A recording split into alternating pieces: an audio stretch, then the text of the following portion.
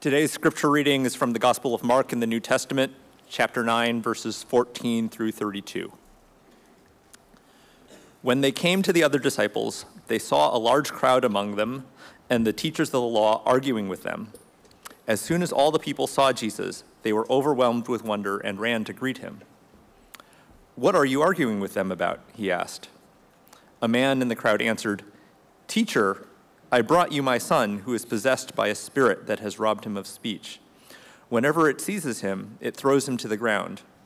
He foams at the mouth, gnashes his teeth, and becomes rigid.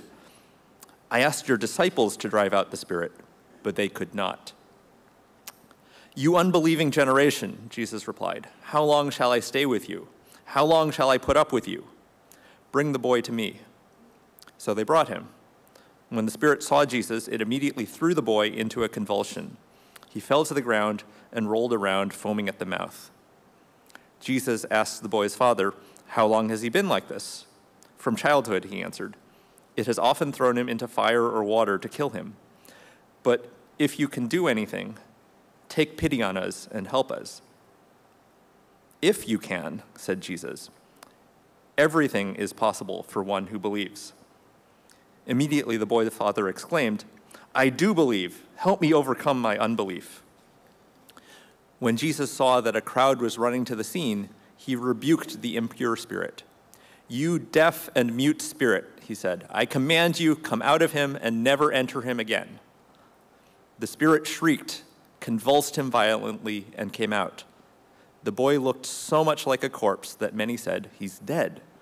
But Jesus took him by the hand and lifted him to his feet, and he stood up. After Jesus had gone indoors, his disciples asked him privately, "Why couldn't we drive it out?" He replied, "This kind can come out only by prayer." They left that place and passed through Galilee. Jesus did not want anyone to know where they were because he was teaching his disciples. He said to them, "The Son of Man is going to be delivered into the hands of men. They will kill him, and after 3 days he will rise." But they did not understand what he meant and were afraid to ask him about it. This is God's word.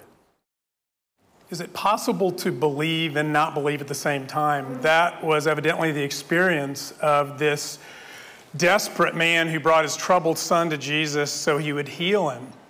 And his words, his prayer of anguish, "I do believe, help me overcome my unbelief," they've always meant a great deal to me personally, probably because I think they resemble me a lot.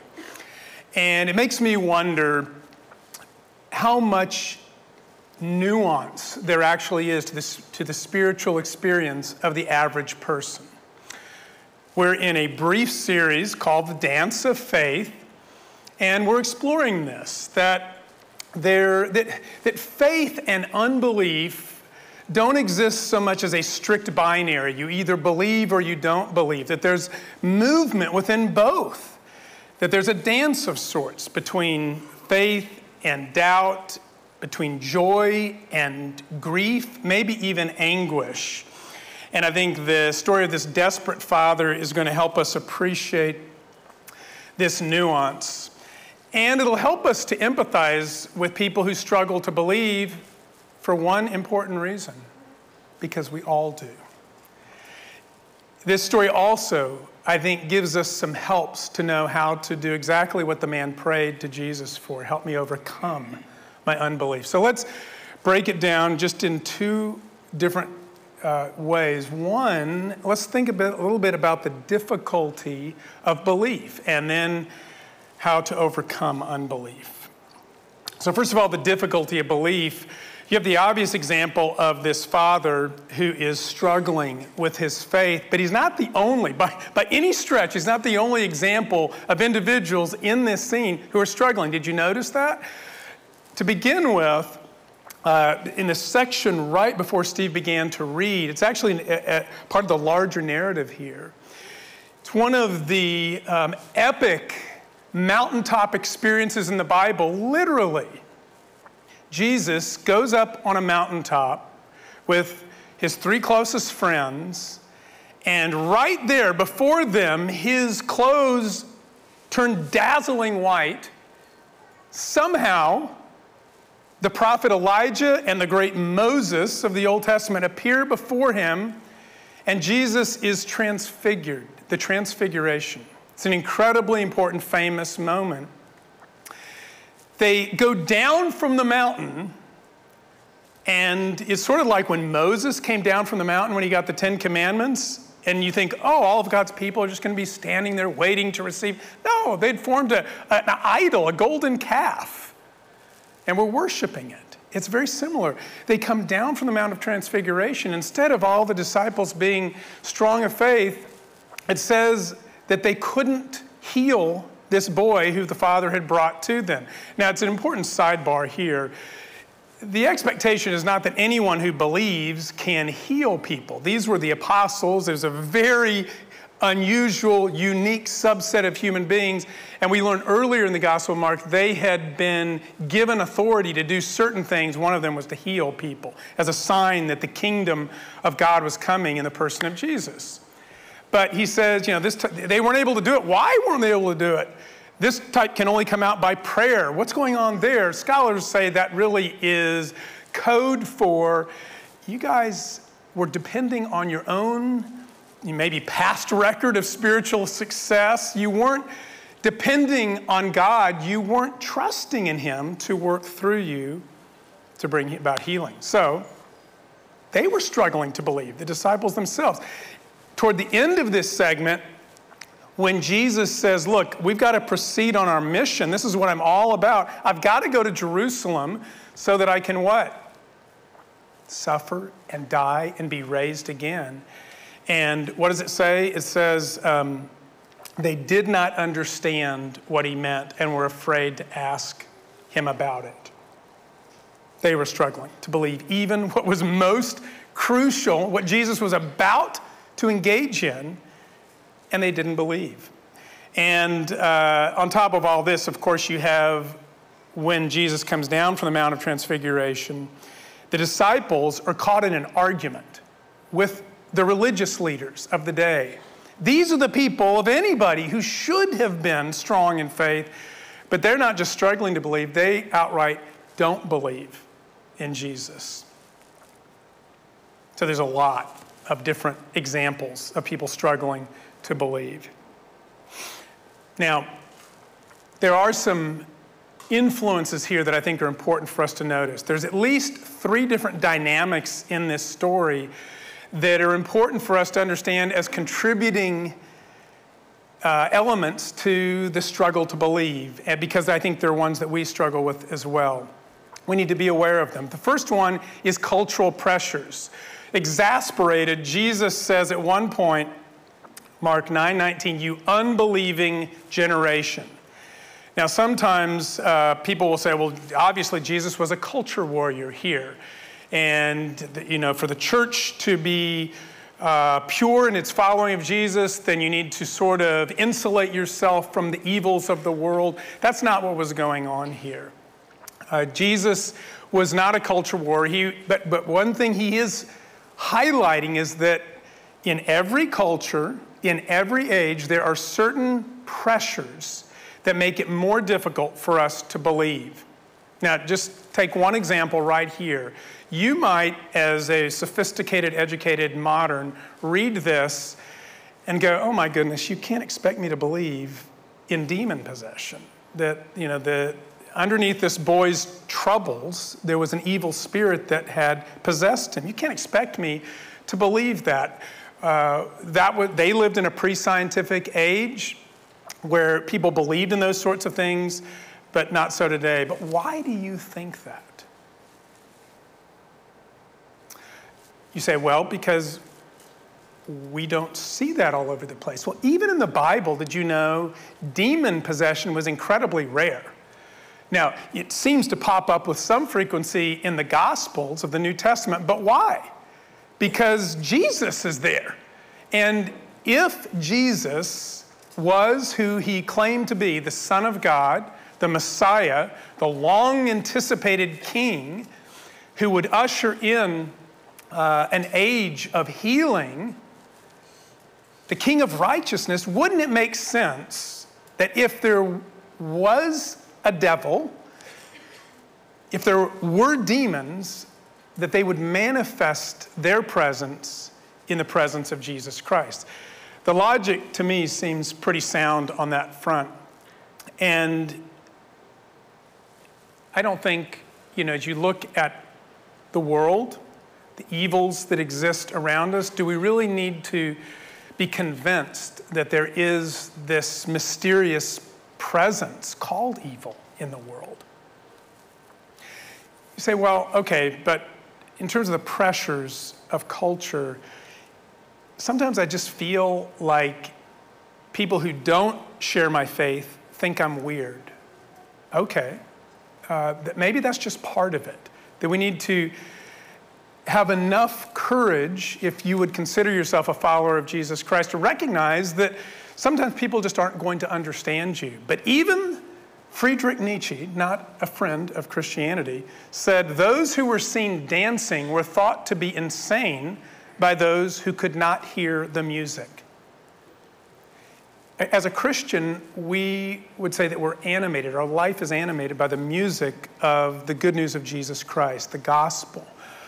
It's going to lead us out in life carrying ourselves at times in ways that not only seem off or different to people, they might even think you're absolutely insane. But as someone once said, look, if Jesus, borrowing on the metaphor here of demon possession, if Jesus Christ possesses you, he will drive you absolutely sane. So the first is cultural pressure. The second is religious people. I mean, if you're part of the crowd that's watching this as Jesus comes down from the Mount of Transfiguration, how confusing to have the official religious leaders in an intense argument with the leaders of Jesus Christ's movement. And interestingly, it was right after this that Jesus says that statement, "You unbelieving generation." Maybe that's more what he was referring to. Here are the religious leaders and his own leaders, the ones who should have been aligned, and yet they're not. And so I think plenty of us have been confused. We've found our faith to be challenged. Maybe it's led to you to do what is called deconstructing our faith because of the example of religious leaders. How could this Christianity thing be real with this hypocrisy, with this backbiting, with all this infighting and judgmentalism? That's a pressure. And just being aware of it is helpful.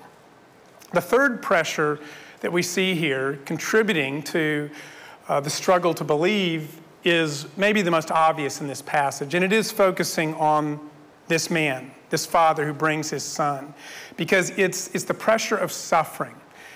Now, sometimes in the Christian world, you will hear Christians talk about how through their suffering, they have grown in their faith, that suffering is this refining fire. It is this place in which God burns away the dross and refines our faith. And that is true. It's absolutely true.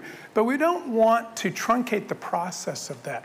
When you're in the midst of suffering, it can often feel like your spiritual life is a foreign experience to you. All you have to do is read the book of Psalms in the Old Testament. It is a common thread throughout the Psalms that the psalmist who has faith is struggling deeply.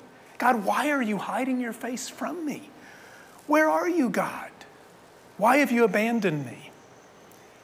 And here this man, I mean, what could be more precious to a father than his son? But his son was possessed by a spirit that had robbed him of his health. He couldn't hear, he couldn't speak.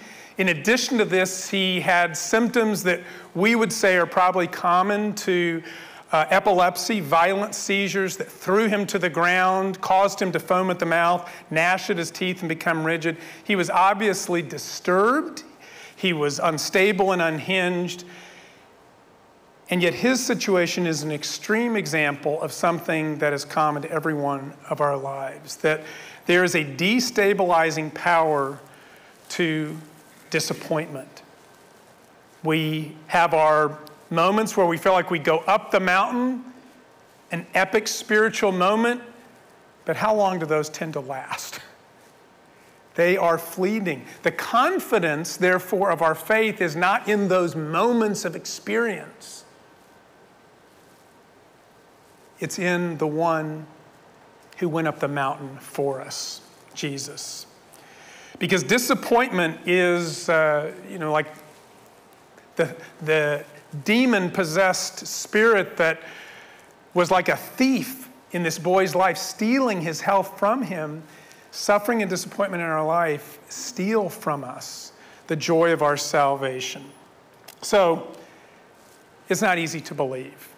There's a lot in here that we can begin to see contributes to this, though. Whether it's the pressures of culture, religious people, or suffering.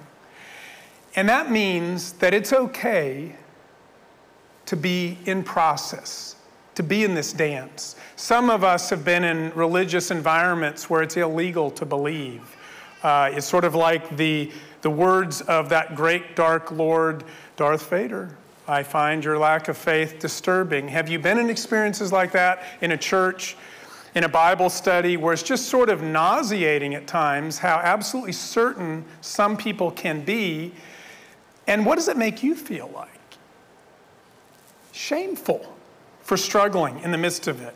And yet, if we appreciate that there's a dance to all this, it helps us to become an incredibly empathetic person to other people, to enter into those words that the great Southern writer Flannery O'Connor once said, "No suffering is greater than what is caused by the doubts of those who want to believe." City Church exists in part to be this kind of a space for people not who have it all together, who are airtight in their certainty of what they believe or don't believe, but people who like the Father, come and say, look, I don't have it all together. I believe and I don't believe. Help me overcome. Help me overcome. Whether I am up the mountain in a season of joy or really struggling in the depths, to enter into that dance, as David Bowie once sang, to dance the blues. So that's the difficulty of belief. Let's look now at overcoming belief. Because while there's no formula here, there are at least three things that I think we can take away from this that will help us overcome unbelief. First of all, the example of the man. What did he do? He did all he could do. Bring his son to Jesus and admit that he was weak. Do you know there is an uncommon spiritual strength in weakness? The most famous sermon ever preached, Jesus begins by saying, "Blessed are the poor in spirit. Blessed are those who mourn." He says, Lord, I believe, but I am riddled with doubts. Help me overcome my unbelief. And so when we're suffering and experiencing a loss, it's the example of the man is this invitation to just come right as you are to Jesus, not having it all together, not even sure maybe what you believe or don't believe, and do what he did. I mean, he was in effect praying. It's just Jesus was right there before him. But that conversation he had was an anguished prayer. And so whatever you're going through right now, that is what you also can do. My wife, Ellen, and I are working through a book, a devotional by the author Kate Bowler, who is a professor at Duke Divinity School. She herself is having to endure the intense trauma of cancer. And she says this in a prayer, God, We are in this together, so dance me through it. Lead me to where I feel closer to you in my sadness, and remind me that I never walk alone. So the example of the man is the first thing that we see that I think can help us overcome our unbelief. Come exactly as you are. The second is the voice from the mountain. You know, we mentioned that Jesus went up the mountain, and in the midst of all this, one thing I didn't mention earlier is that God the Father speaks into that moment. And he says this, he says, "This is my son whom I love, listen to him." So what is the voice from the mountain saying that might be really helpful in overcoming unbelief? Listening to the Son. And the great, because you might say, well, goodness, I don't hear him. What am I supposed to do?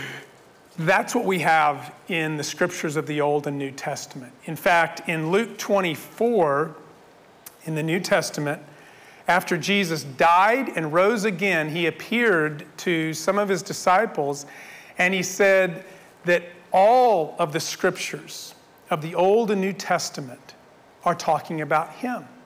To put it differently, if you want to know the voice of Jesus, you find it by meditating upon the scriptures of the Old and New Testament. And I think it's an interesting thing when you think about it, this idea of listening to his voice, because think about this evil spirit that had tormented this young boy. What it left him with was a position where he couldn't hear.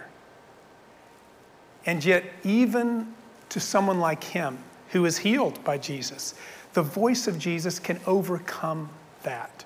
He can overcome anything in our life that's an obstacle to belief. Just listening to him. So whatever stands in your way, letting his voice in Scripture argue with those competing voices, cultural pressures, religious people, even suffering in our own life. Not allowing those things to mute the voice, but letting his voice overcome those pressures will help us overcome our unbelief. The example of boy and the voice from the mountain, and thirdly and finally, the reaction of the people. Back to, just placing yourself in that crowd. It's kind of chaotic, right? Jesus, you're hearing from some of his disciples, has just been transfigured on the mountain. Elijah and Moses were there. But then all this bickering and arguing by the religious leaders down below. And this poor troubled boy and the desperate father. How do you make sense of all of it? But I love what Mark records in Mark 9, verse 15. It says, as soon as all the people saw Jesus, they were overwhelmed with wonder and ran to him. Life can be so destabilizing. Looking to Jesus, again, through the scriptures of the Old and New Testament, has that unique stabilizing power for us. And pay attention specifically to the movement of Jesus in this passage. From glory on the mountain to, at the end of this passage, talking about where he was headed, the grace of the cross, that he who had everything gave it all up. Why? To do what we see in the middle, where he heals the boy. That boy, the healing of the boy, becomes a picture for you and me of our condition, how torn apart our lives are. And yet, the singular power of Jesus, accomplished in his movement from glory to the cross, brings about that healing. It's God's love, his fierce love, more than anything else, that has the power to overcome our unbelief. We see all of this in one of the most famous oil paintings in history. In fact, for several hundred years, it was regarded as the most important oil painting by the great Italian master of the High Renaissance, Raphael. It was his last work and unfinished, actually. But it combines these two parts of the larger narrative. You can see the top, the transfiguration, down below the chaos of all the people. Everyone seems to be moving a different direction, and then just the horror of the troubled boy and the desperation of the father. And yet, one thing to notice, there's one individual doing something no one else is doing. You notice that individual cloaked in red in the upper left or the middle left. What's he doing? He's pointing to Jesus. Belief and unbelief are not easy things. Amidst our confusion and the chaos, the most important thing we can do is not mute the most important voice, but to listen, look, and let the love of God in Jesus overwhelm you with wonder. And as the music of his gospel begins to play out in our lives, even and especially in the most difficult struggles of our lives, don't be surprised if a new dance begins to emerge, so that you can say and sing with the ancient songwriter, "O Lord, you turned my wailing into dancing." Let me pray.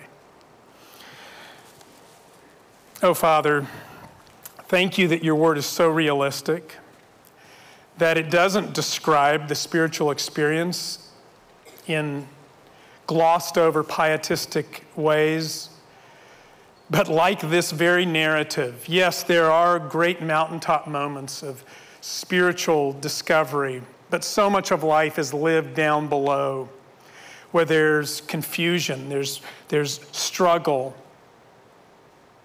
And yet, like that one disciple doing all he could do, pointing to Jesus, would you, Holy Spirit, even now, direct us to the Son, to that one who can bring healing to our lives, who can overcome our unbelief, who can bring that kind of spiritual equilibrium where life can feel so destabilized,